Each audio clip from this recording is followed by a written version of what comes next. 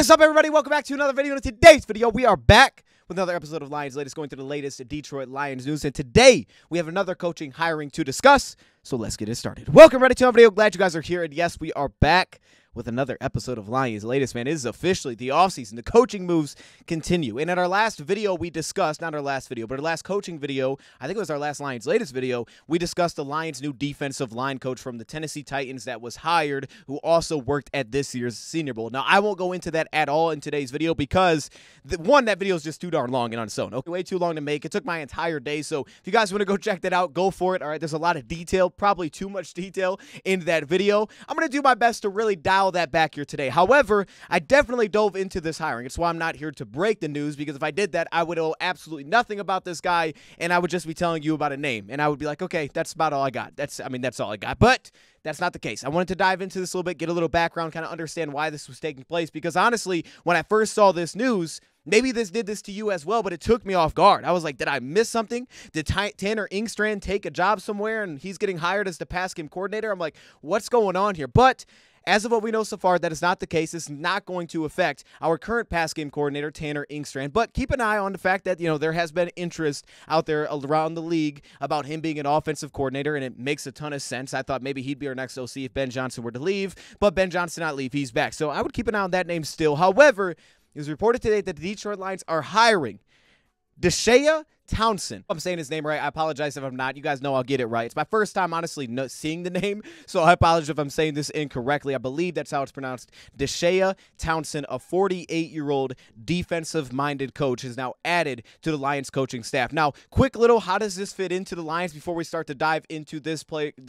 I say player. He's a former player, of course. That's like the Lions' entire coaching staff. But before we dive into that side of things, how does he fit into everything here? Well, it is being reported that he's being hired as our pass game coordinator, and specifically will focus on the defensive side of the ball, so he won't impact the status of Tanner Engstrand. Again, as of now is what we know, because Tanner Engstrand is our offensive pass game coordinator. Now, last season, the Lions actually didn't have this position. Where he's coming from with the Jacksonville Jaguars, and a reason that he took that Jaguars job is because it was a larger role, coming from Jacksonville as their cornerbacks coach / pass game coordinator, which again, now he's our defensive pass game coordinator for the Lions, with who is currently on their staff. Two names to keep an eye on here. First off, we have Brian Duker, who is our defensive backs coach. He initially was here 2022. His focus was with the safety position, but of course he was elevated, and now he's working with the defensive backs this past season. So we do still have our defensive backs coach. As you know, the NFL season is coming to a close. However, Super Bowl 58 is next weekend, and if you want some inside info and picks advice from award-winning sports bettors before the big game, go over to BetUS Picks and Predictions channel on YouTube, or hit the link in the description. They have you covered. You're going to want to hit and be successful on those final bets that you place for the last game of the 2023-2024 NFL season. And as you can see right here, Super Bowl preview and prediction. So go check that out. Click that top link. But also, with BetUS, who's partnered with us throughout this NFL season, they have an amazing new promotion. They'll give you a 125% bonus, not only on your first deposit, but on your first 3 deposits. That's right, first 3 deposits with the promo code JOIN125 or JOIN125. Plus, they'll give you a 10% gambler's insurance for your net losses if you are active every 6 months. All right, so again, that link will also be in the description. Shout out to BetUS. Now let's get back to the video. However, again, that was Brian Duker, who started off primarily working with the safety position. Obviously, the safety position over the last couple of years has been really darn good for the Lions, okay? If anything, it's like, yo, we are really deep at the safety position. However, the cornerback position last year, Dre Bly, first time coaching in the NFL, was our cornerbacks coach. So he is the name to really keep an eye on with this if something potentially happens there. I don't think that this hiring means that something has to go down there with Dre Bly. You can keep Dre Bly around, but you're definitely bringing in someone with much more experience, and I think clearly the emphasis here is on that cornerback position and wanting to get development out of that. Number one, Cam Sutton, right, who's obviously signed a 3-year deal, someone I think they want to continue to get improvement out of. Talk about Deshea here in a second, but he most recently worked with a guy like Darius Williams, who was from the LA Rams, not the biggest cornerback necessarily, but he was very effective, especially in some of the off coverage, zone coverage, coverage. We'll talk about kind of that schematic fit. And then, of course, if the Lions go out and add a premium type of cornerback this offseason, whether that be draft, free agency, they really haven't done that yet outside of the Cam Sutton signing and the Iffy Melifonwu draft pick in the first season, but now he's a safety. Lions haven't really put a huge investment into that cornerback position, but this could absolutely be the year that they do that because, again, if you compare it to the Jacksonville Jaguars, where Deshea is now coming from, they had Tyson Campbell, who was a top pick in the second round, as well as Darius Williams, who they paired him along with, and I think the Lions could be looking for their Tyson Campbell type of cornerback, the guy that they feel like can get up and press on the boundary side of the field, which we saw Tyson Campbell do, but also still play a lot of zone coverage defensively. Side note, I think this is what the Lions were also potentially looking for out of Emmanuel Mosley, that he could fit kind of this mold. Doesn't mean it has to be the biggest corner, but physicality at the line, and can also play zone. Lions could be looking for that piece this offseason. That would make a ton of sense for me. I think I'd be looking for that this offseason. Of course, they're going to want someone to kind of bring that player along, but he's also worked with a lot of young cornerbacks as well in his past, so it makes sense that the Lions would want just someone that could be a part of putting that thing together because it does feel like there's going to be a pretty significant addition to that cornerback room, at least one player this offseason. So with that being said, let's do a quick little overview. Who is this guy and where is he from? Well, Deshea Townsend is a former cornerback in the NFL. Played from 1998 to 2009 with the Pittsburgh Steelers, a two-time Super Bowl winner, 21 interceptions, 3 touchdowns, 112 passes defended, and then he finished his career with 1 season with the Indianapolis Colts in 2010. Then he got immediately into the coaching ranks, and he started off at the NFL level with the Arizona Cardinals as an assistant defensive backs coach from 2011 to 2012. Then at the college level, Mississippi State, 2013 to 2015, then back to the NFL with the Tennessee Titans as their defensive backs coach for a few seasons before landing with the New York Giants as an assistant defensive backs coach, and then most recently, which was one of the longer tenures, landed with the Chicago Bears as their secondary coach, and we'll kind of talk about the weird connection that is there with the Chicago Bears, and then finally, most recently, like I touched on, cornerbacks coach / pass game coordinator for Doug Peterson and also the Jacksonville Jaguars. There was some very interesting connections here recently for Deshea and some of the jobs that he did land. You start with a team like the Chicago Bears, and when you looked at what the Chicago Bears did the year before he landed there, maybe the best defense, one of the best defenses in football, specifically in the back end with some of the playmakers that they already had. And you ask yourself, like why did they move off their defensive backs coach? Like, really, like I asked myself that, like, why did he become the secondary coach? Because they were doing a really good job already. However, their secondary coach at the time was Ed Donatel, maybe a familiar name. He went to the Minnesota Vikings to become their defensive coordinator. So he ended up stepping into that same defensive or secondary coach position for the Chicago Bears. Now, what's interesting about that connection would be where his next stop was, most recently with the Jacksonville Jaguars. Landing that position with the Jacksonville Jaguars isn't initially where a lot of people thought he was going to go. A lot of the thought was he was going to land with the Minnesota Vikings as their defensive backs coach there and follow Ed Donatel, who was, of course, in a lot of his time under a guy like Vic Fangio, so he comes from that tree. They thought he was going to follow Ed Donatel over there with the Minnesota Vikings, who had now become the defensive coordinator. However, he ultimately decided to go to the Jacksonville Jaguars due to a change of heart, but it was reported that a big part of that was that it was just a larger role, and that's what the Jacksonville Jaguars had to offer as their pass game coordinator. So it's a weird little connection that I think is in there. To start with the Arizona Cardinals, there was also connections there as well as a player, so that makes sense. But let's just start off here, and we'll kind of go back to when he was with the Tennessee Titans first, and this is something that I kind of throw up on the screen here. I will for each of the next stops with him and just some of the statistics, the way that guys kind of progressed through the years as defensive backs, PFF grades, and also kind of their completion rate that they also allowed. Another connection, and this one isn't directly to Dan Campbell, but it kind of is, Lou Anarumo. So again, a name that, again, may sound familiar. Lou Anarumo, if you look at 2018, when he became the assistant defensive backs coach, right? You're seeing him as a defensive backs coach, then he becomes the assistant. Well, Lou Anarumo was the defensive backs coach at the time for the New York Giants. And the reason that that's significant is because he has a connection directly with Dan Campbell, as he worked with the Miami Dolphins when Dan Campbell became the interim head coach. And actually, when Dan Campbell became the interim head coach and they named an interim defensive coordinator, Lou Anarumo became the interim defensive coordinator. And of course, you're also getting a guy here that's worked under Lou Anarumo. So there's a connection there to Dan Campbell. It's kind of in a weird way with the Miami Dolphins, but there is a connection there in a sense with Dan Campbell. Now, when we move forward and you move on to the most recent stops, we start off with a team like the Chicago Bears. And again, you look at the statistics here, and you're going to see that statistically speaking, obviously the numbers as a pass defense alone definitely regressed each season. Now, one thing that I think is important to note here, and it was again kind of specified identified with the Jacksonville Jaguars, where at his first media, press conference, he was asked, like, hey, what's your role going to be here? And he said that, my job is to oversee the secondary. Now, when we do split up, they'll go with the safeties, I'll go with the corners, essentially, but my job is to overlook the secondary. So his primary focus was still on that cornerback position, and I think that's kind of what, again, the Lions are hiring him for, seemingly, is to have a veteran that can continue to work with corners. We know Glenn is a former cornerback as well, but he's a defensive coordinator, so a guy that can specifically just work with them, even if that keeps Dre Bly in place, who's young in terms of the coaching thing at the NFL level, that would make a ton of sense for the Lions. But you can see with the Chicago Bears, what I think does stand out here is statistics aren't necessarily great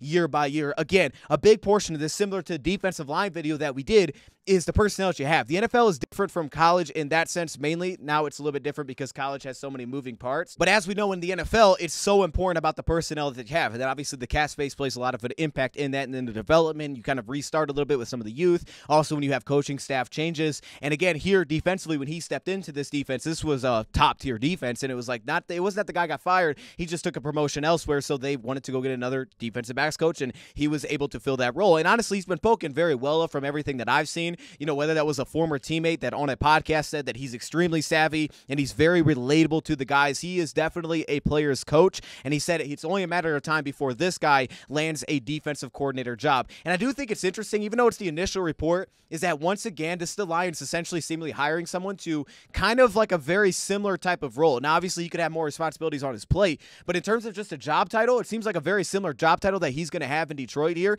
It could be even maybe a little bit less in terms of his job title that he's landing in Detroit versus what he had in Jacksonville. And that's what we saw at defensive line as well with their most recent hiring, is that the Lions have been able to do this, right? They've loaded up their coaching staff in terms of guys want to coach here, they want to be a part of this staff, and at the same time, you're seeing guys that aren't just always taking promotions to come to Detroit, they're also taking seemingly lateral job title positions and still joining the Lions, which I think speaks a ton about what the Lions have going on here in terms of their culture and what guys want to be a part of. We've seen this since Dan Campbell got here, that guys are willing to do things like this, whether this was Anthony Lynn saying, I was going to take a year off, but I'm going to coach for you. Like that kind of thing. The Lions have had that. And outside of the connections and the culture that you're a part of, I got to believe it's also probably pretty enticing that there could be a potential defensive coordinator opportunity relatively soon here. If the season goes well again, Glenn continues to interview. If he lands a position, not saying he'd be the first guy up necessarily. Again, that could be a Kelvin Shepard. It could be anybody. But if they perform really well in the back end and they take those steps, whether that's here or elsewhere, there could potentially be a real defensive coordinator opening.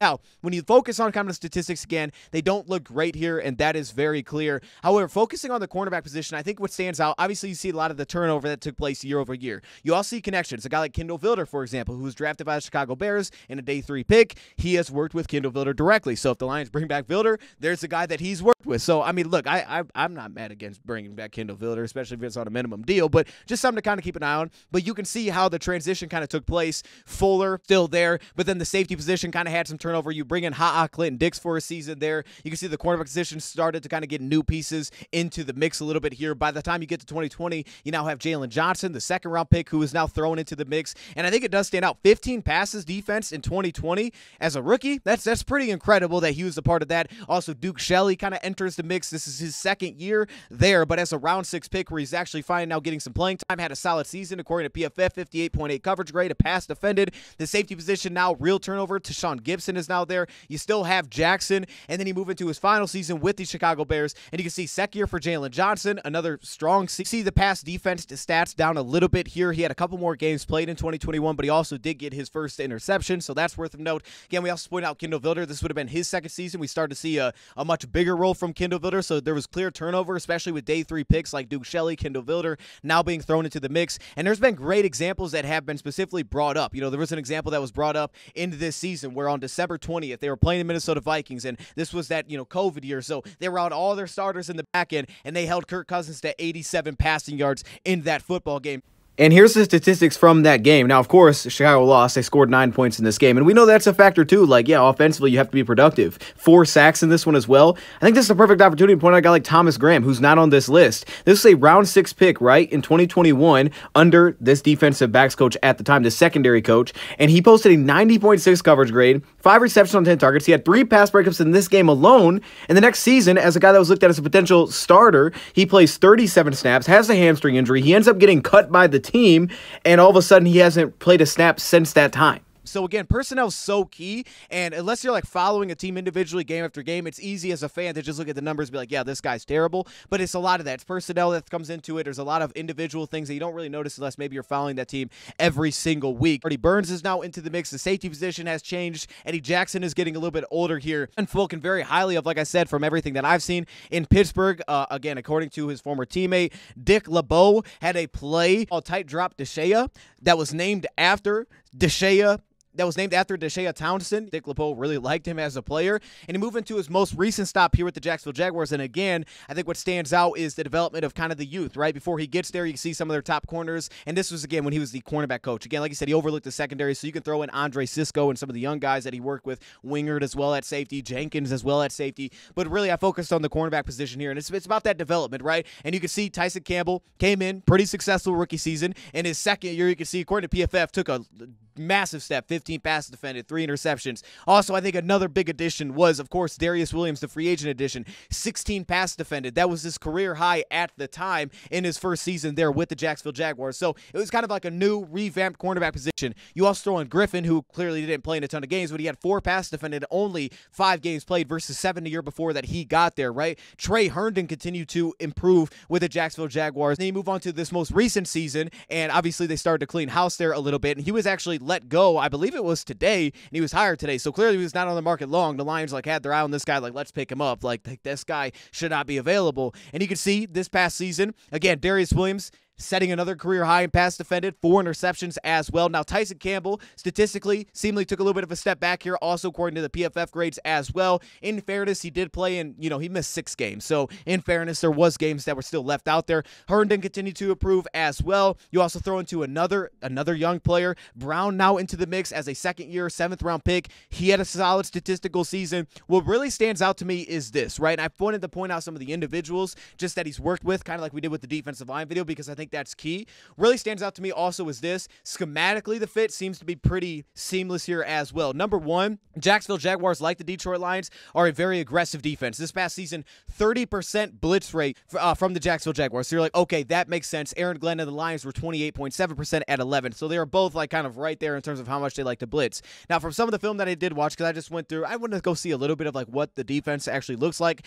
As I said, they usually have kind of that boundary corner that is willing to press, and a lot of times that's Tyson Campbell. I think the Lions want to find that piece that's able to do that. But it's very clear in terms of what some of the things that they do schematically, what they ask of their pieces, how this makes sense and how the fit is there. Number one, they're a very heavy zone team. At one point, they were top 5 in the league in terms of zone rate towards the end of the season in the NFL versus man coverage. They play a ton of zone. Lions have started the transition into that as well. Also, a lot of cover 3 from what I took away is okay, yeah, a lot of single eye safety, a lot of rolling of safety, a lot of cover 3 defensively, which we saw again a lot for the Lions this past season. But obviously, they're not just a cover 3 defense. There's flexibility there. You saw quarters coverage. You saw cover 2. What stuck out to me was the zone blitzing, and it was the inverted coverage, right? It was defensively blitzing out of zone, right? When it got into the red zone, hey, we want to play 2 deep, right? We're going to play 2-man. We're going to play quarters, but we're going to blitz. We'll bring extra defenders. And again, that's something Aaron Glenn has done. Whether it's a slot blitz, linebacker, having one less underneath zone defender has been a theme for Aaron Glenn. Bringing 5 rushers, one less underneath zone defender. It's been something that Glenn's done since he's got here. And Jacksonville also did that this past season as well. Again, every time teams would get to the red zone, you saw a lot of 2 deep safeties. You'd still get your mix of man coverage, especially on 3rd downs. A lot of cover 1. Again, roll the safety down, just like the Lions do as well. Leave their corners on the outside, kind of on an island. And this is similar. You can see schematically some of the things that they also do similar, right? And a lot of teams do this. Number 3 receiver goes vertical, pass that off. We'll take it underneath here. Safety can take it on the play. So a lot of that flexibility that the Lions also carry in terms of how they play defensively as well. I think schematically the fit seems pretty seamless here. It just seems to make a ton of sense that the Lions would like to bring in a guy that plays this, that's part of this kind of style of defense. Also a guy that has worked with young players like he has and been a part of kind of that developmental process as well. As I said, everything I've read, he's been spoken about really highly. Again, former player, been kind of recognized as a player coach as well, but specifically I feel like his focus would probably be on that cornerback position and wanting to get that development there. We know statistically the Lions have improved in terms of coverage. I mean, it really goes back to last year, middle way through the season when Jerry Jacobs got back, but I think the Lions are going to put a real big-time investment potentially especially this offseason at the cornerback position. They already did in a way with Cam Sutton. They want that position to continue to grow and improve, and it feels like, we're going to really start to get new pieces that are going to be thrown into that mix there as well. But plus, there's also like connections as well. There's a weird kind of connection to Dan Campbell. There's a connection to a Kendall Vilder. Like, there's former players that have also worked with him, and there's free agents, I guess Jalen Johnson throwing that mix, guys like that are going to be available that, the Lions could also be intrigued about in the free agent market as well. That's what really stands out to me from what I've read on Deshea Townsend. I'm going to leave it right there. That way this video is not super long. Their thoughts in the comments below. Thank you, Prop, for watching, and I'm out.